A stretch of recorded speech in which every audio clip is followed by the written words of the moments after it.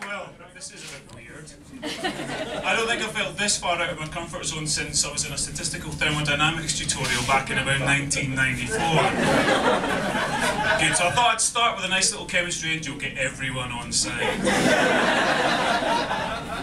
So what I have to do tonight is approach this whole thing a bit like an experiment. So anyone who's actually done an experiment will know that when you do an experiment, you've got to control it carefully. So what that means is you need to measure your response. So you guys are my sample, and I need to measure your response. So I need to have some sort of idea of what the maximal response is. So that's my positive control group. What that means is there has to be a subsection of my sample that are guaranteed to exhibit the maximal response. So what that means in this context is you have to laugh at every single thing I say. So I was thinking that we would actually set this out right now. So I think what we'll do is we'll start with this positive control group and we'll start it here. And I'm thinking we should probably go right the way to about here. So what I would like all of you guys that I've just pointed out, I want you to laugh at every single thing I say. You shouldn't find it too difficult, but you know, be honest. But, you know, we've got to be proper about this, and what I also need is a negative control group. So clearly the negative control group is someone, or some group of people, who don't laugh at anything. So I think what we'll do is we will make that you. So Lindsay, could you please just not laugh at anything? She's thinking that's not going to be that difficult. Okay, well actually you've not got me on the best day. I've been a bit down for the last couple of days, and the reason for that is because well, thank you. It's because I'm a Hibs fan. Serves you right. It's always one. The reason for that, for those of you who don't follow Scottish football, an accusation which is often levelled at us Hibs fans actually, is that on Sunday we lost the Scottish Cup final to Celtic yet again. That's not funny. Do you know that it's actually been 111 years since we won that contest? Think about all the things that have happened in science since 1902, because that's when it happened. It was 15 years before Einstein came up with his theory of relativity. It was about 50 years before Watson and Crick solved the structure of the DNA double helix. It was even a year before the Wright brothers managed a powered flight. If you think about it though, from a scientific point of view, if you consider each of these consecutive seasons in which they failed to win the cup as an experiment, it shows a really impressive reproducibility. I'm actually beginning to think that if they do win that cup at some point, there's going to be some rupture in the space-time continuum. We're going to end up in some alternative universe where they actually need a trophy cabinet down at Easter Road. Anyway, I'm not here to talk about football. I am a protein crystallographer, something which I'm sure you're all very familiar with, right? So maybe I should explain what that means. So what I do is I take a protein sample and I grow crystals of it. Now these crystals are beautiful. They're tiny little gems. You all know what crystals look like. Diamonds are crystals, emeralds are crystals. But these things are absolutely tiny. They're literally microscopic. The sort of thing that if you had it mounted in a ring and gave it to your missus, she's not going to be very happy. These are anti-bling. So to get a hold of these crystals, you actually have to spend an awful lot of time and an awful lot of effort and go through a whole load of different experiments trying to find the right conditions for these things to grow. It's not easy. Once you've got them, what you have is this little beautiful gem that contains all the wonders of nature at atomic detail. It's a really special thing to get.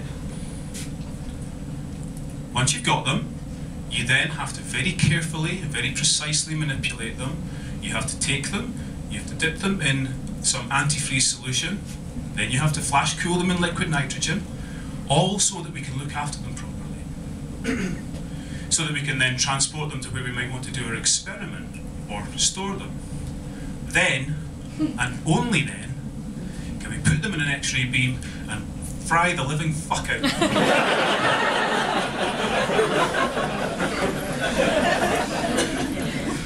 So these X-rays that we use, we can make them in the lab. We've got an X-ray diffractometer up at King's Buildings, but what we often do is we take the crystals to a synchrotron source.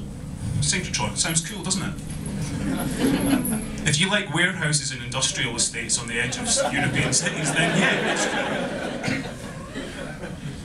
For those of you who don't know what a synchrotron is, it is basically a circular warehouse with high energy electrons and really, really powerful magnets. If you've never seen one, they're actually a little bit like the LHC, the Large Hadron Collider.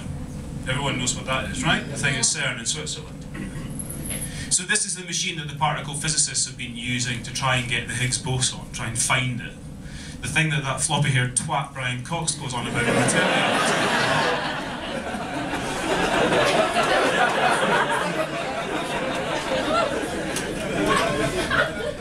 I don't understand this. How come particle physics is somehow trendy? It's particle physics, for God's sake. You're having a laugh. But you should be having a laugh, all of you, apart from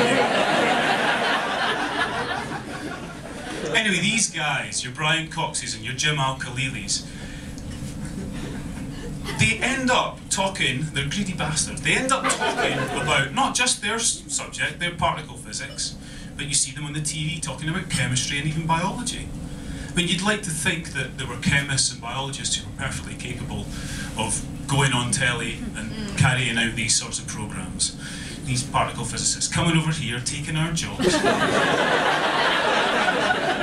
I just don't trust them. I mean, the things that they come up with, they just sound like they're made up. I reckon they just got together in a big room somewhere and they decided to come up with names for different things that they could try and discover so that they could get grant income. I mean, one of them's an anagram of hard-on, for God's sake. They really are taking the piss.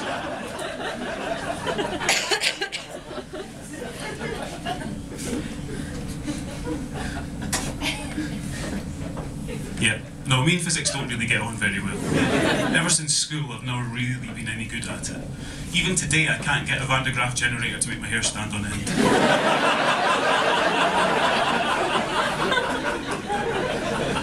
So this Large Hadron Collider, the one that we were talking about, let's get back to the idea of X-rays and synchrotrons. The LHC has a circumference of its ring of 27 kilometers. Coincidentally, just big enough to get Brian Cox's massive ego inside. But the ones that we use aren't quite as big as that. The one that I used to normally go to it had a circumference of round about a mile.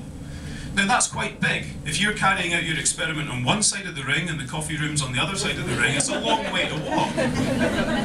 But you didn't have to walk.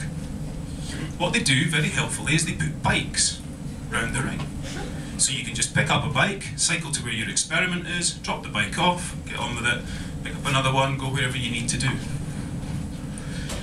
The interesting thing about that is that everyone else has got the same idea. So what you find yourself doing is cycling around trying to avoid these pale people with bad complexions on bikes. It's like some sort of post-apocalyptic zombie Amsterdam.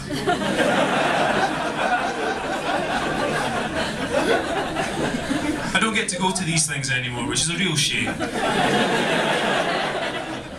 On the upside, I no longer have to spend 48 hours straight staring at a screen, but on the downside, I have to pay for my own holidays. No more free ski trips for me.